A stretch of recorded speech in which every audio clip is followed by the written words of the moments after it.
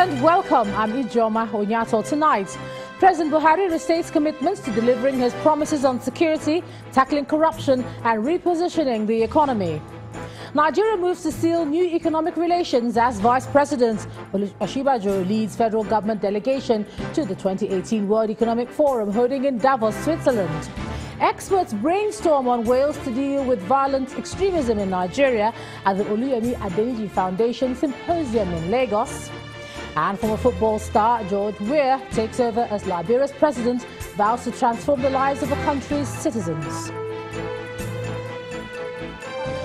Tonight, EcoBank Research Group expects Nigeria's economy to expand by 2.6% in 2018, consolidating recovery from recession. On sports news, Hyung Jung becomes the first Korean player to reach the quarterfinals of the Grand Slam after beating six-time Open champion Novak Djokovic 7-6, 7-5, 7-6 in the fourth round. And from Abuja, FCT Chief Judge meets with lawyers handling high-profile corruption cases to discuss ways of fast-tracking the trials.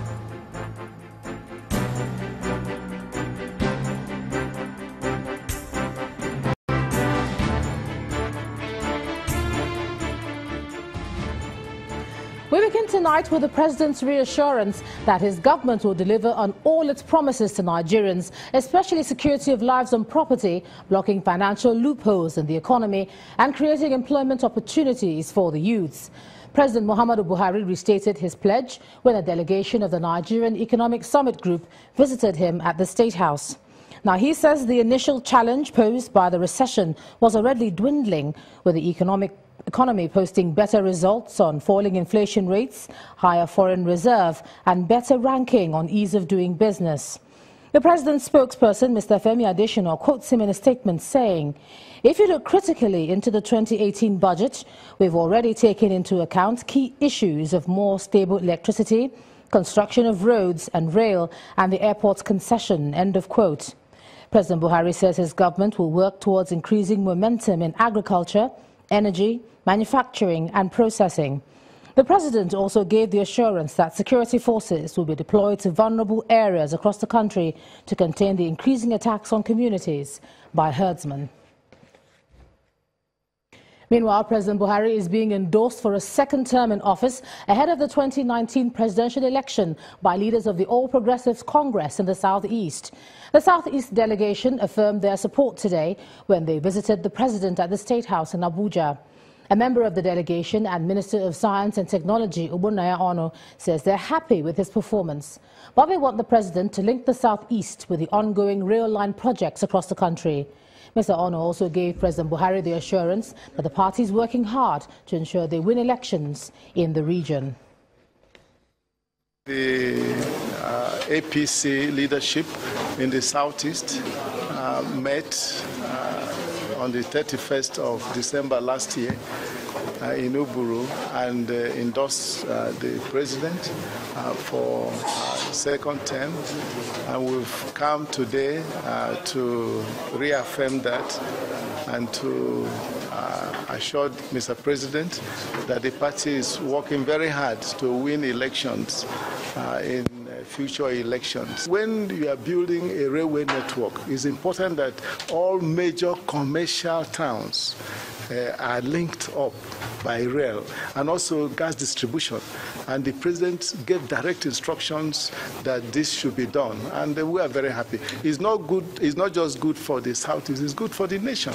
So we mentioned all this. And yes, we also thanked the president for the role that under his leadership the federal government is playing with respect to the burial of one of our very great sons, the former vice president of this great nation, Dr. Alex Ekwueme. We asked the president that the people of the Southeast will be happy if a national asset is named after him. And still on the 2019 elections, the Independent National Electoral Commission is seeking stronger partnership with the United Nations to build the capacity of its staff ahead of the polls. At a meeting with the UN delegation in Abuja, that INEC chairman Professor Mahmoud Yakubu highlighted 6 critical areas where the Commission needs the UN's intervention. These include voter education, electoral conflict resolution and capacity building for political parties. Representatives of the United Nations, the chairman of INEC, as well as INEC's national commissioners are here in this hall to synergize ahead of the 2019 general election. The meeting is a follow-up to an earlier request by the INEC chairman to the United Nations for assistance in the conduct of the 2019 general election. This is what we call a needs assessment mission, an electoral needs assessment mission, which basically responds to a request by the relevant entities in a given country. The UN does not just deploy missions without being invited. So that's why I wanted to emphasize, first of all, appreciation that once again the UN has been considered as an important partner to work with the Commission. And the main objective is really to work together and see the context in which the elections are being prepared, and together identify areas where the Commission may see fit to have the UN collaborating with it, as was the case in the past. The chairman of INEC lists critical areas the Commission seeks the intervention of the United Nations in the coming general election. We wish to highlight the following areas of support. 1. Capacity building for Commission staff. 2. Voter education and sensitization. 3. The electoral legal framework. 4. Capacity building for political parties. 5. Electoral conflict mitigation. And 6. Inclusiveness, particularly of women, youth, and persons with disabilities. INEC is not seeking the support of the international community alone. It's also soliciting the support of the judiciary, especially that of the Court of Appeal and the Supreme Court, for quick dispensation of election-related litigations. February 2019 has been proposed by INEC for the general election. As that date gets closer, political watchers are hoping that the whole process leading to the elections will be credible. Global trade, geopolitics, terrorism and security will be at the center of global attention as nations gather for the 2018 edition of the World Economic Forum in Davos, Switzerland. Nigeria's Vice President, Professor Yemi Osinbajo, who is leading the federal government delegation, is expected to participate in some of the fora designed specifically to discuss issues which concern Nigeria. Our Business News editor, Bosun Omofaye, takes a look at what could possibly be the key talking points, starting from the just-released World Economic Outlook by the IMF. The International Monetary Fund today released the new World Economic Outlook report, showing a growth pickup in sub-Saharan Africa from 2.7% in 2017 to 3.3% in 2018, and further to 3.5% in 2019. The report released by IMF Chief Christine Lagarde in Davos, Switzerland, ahead of the World Economic Forum for 2018, shows a modest upgrade to the growth forecast for Nigeria, but a more subdued prospect for South Africa. Global growth has been accelerating since 2016, and all signs point to a continuous strengthening of that growth this year in 2018 and next year in 2019. So this is very welcome news.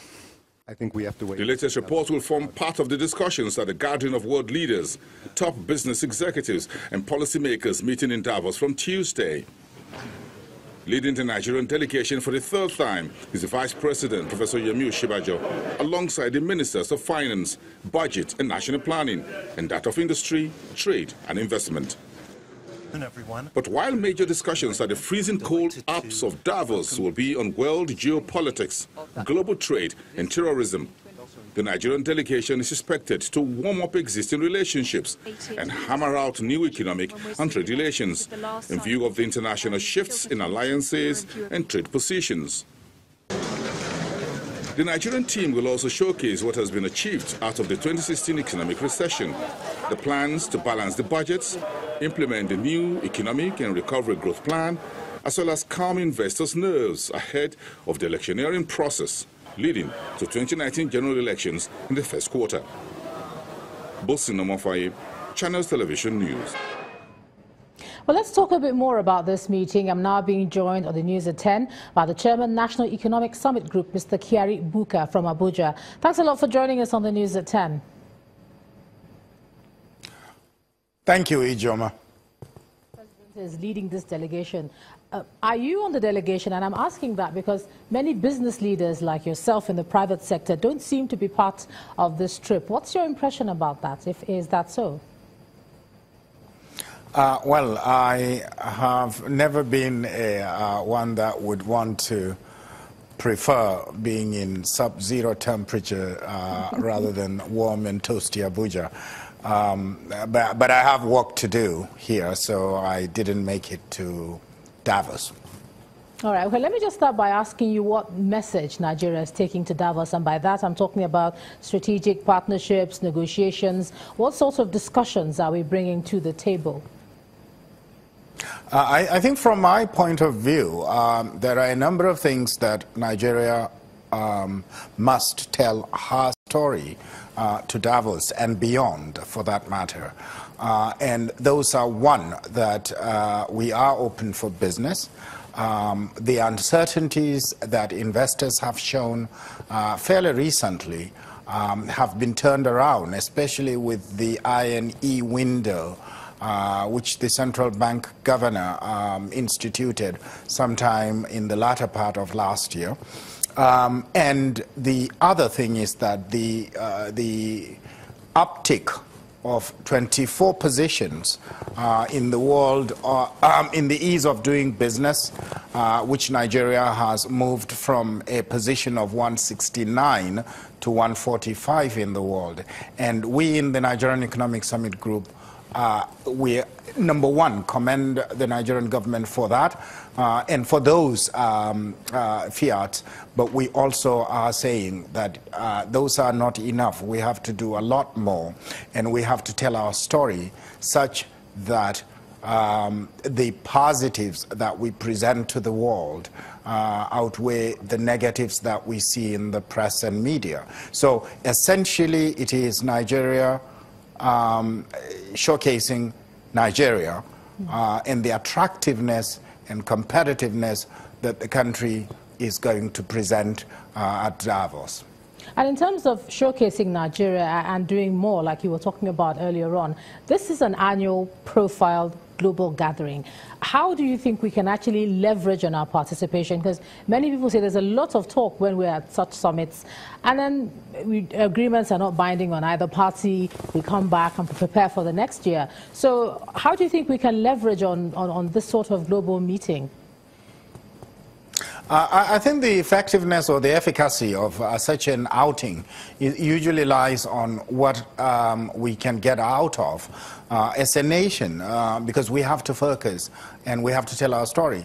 The important thing is that some of these indices and some of these global analysis of Nigeria vis-a-vis other countries of the world are showing that Nigeria is improving on most counts.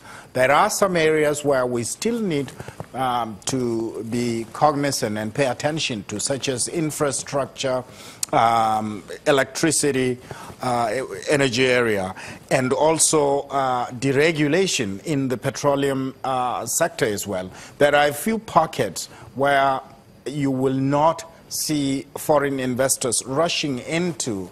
However, overall, there is the attractiveness of the returns or the type of returns that Nigeria presents to the world. So all of those are things that we need to share. Now, the problem is in how we articulate those and how we as a nation would enact policies that at the end of the day will be beneficial and will be seen as attractive compared to somebody taking their money somewhere else. Because foreign investors generally have choices. There are 196 or so countries out there. And so why should I bring my money to Nigeria when I have an option of investing in Ghana or Kenya? Now, those are the kind of competition or competitiveness that we have to position ourselves.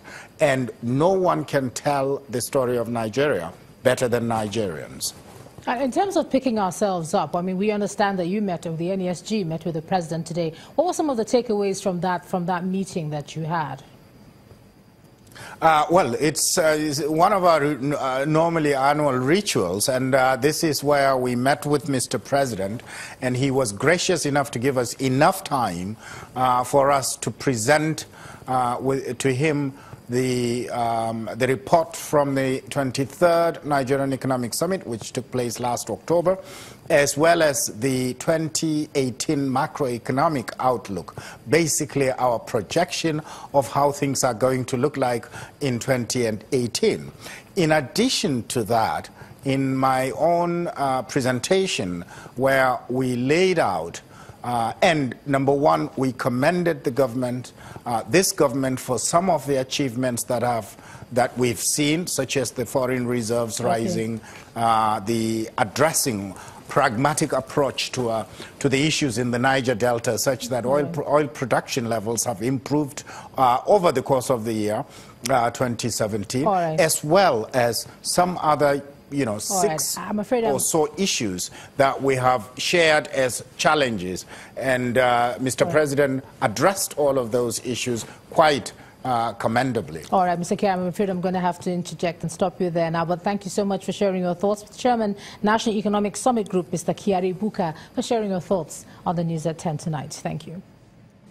And in part two, after the break, Nigeria and US inaugurate Joint Security Governance Committee to tackle terrorism here in Nigeria. Please stay with us.